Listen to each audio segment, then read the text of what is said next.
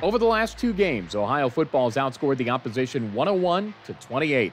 Things get tougher now as they find Waldo Stadium in Kalamazoo and battle the Broncos of Western Michigan on Thursday night.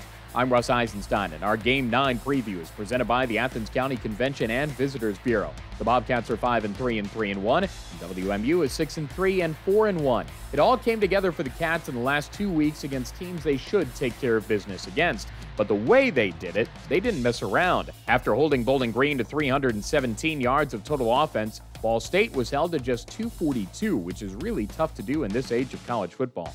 Combined in the wins, the Cats cruised to 1,151 yards. Ohio is the top total offense of the MAC, and Western is second. And while quarterback Nathan Rourke continues to do what he does with 8 combined touchdowns over the last 2 weeks, the Broncos are dealing with a quarterback injury. John Wassink hurt his foot at the end of Drive 2 of their 51-24 loss at home to Toledo last week. He was the MAC's leading passer, so it could be up to true freshman Caleb Ellaby. 23 for 28 for 293 yards and 2 touchdowns ain't bad in his first action of his career. Levante Bellamy is the league's leading rusher and all-purpose gainer with 865 yards and 5 touchdowns. Jamari Bogan has the league best 10 rushing scores. Wide receiver Jaden Reed has 654 yards and 8 touchdowns.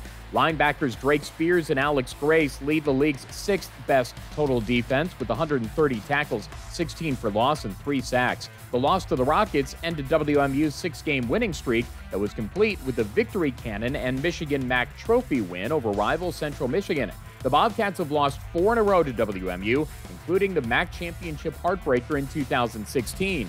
The last win came in 2006. It's on the Ohio IMG Sports Network with pregame at 6 and the kick at 7. It's also on ESPNU. It's Ohio and Western Michigan on Thursday night in Kalamazoo. And our game preview is brought to you by the Athens County Convention and Visitors Bureau on the web at AthensOhio.com.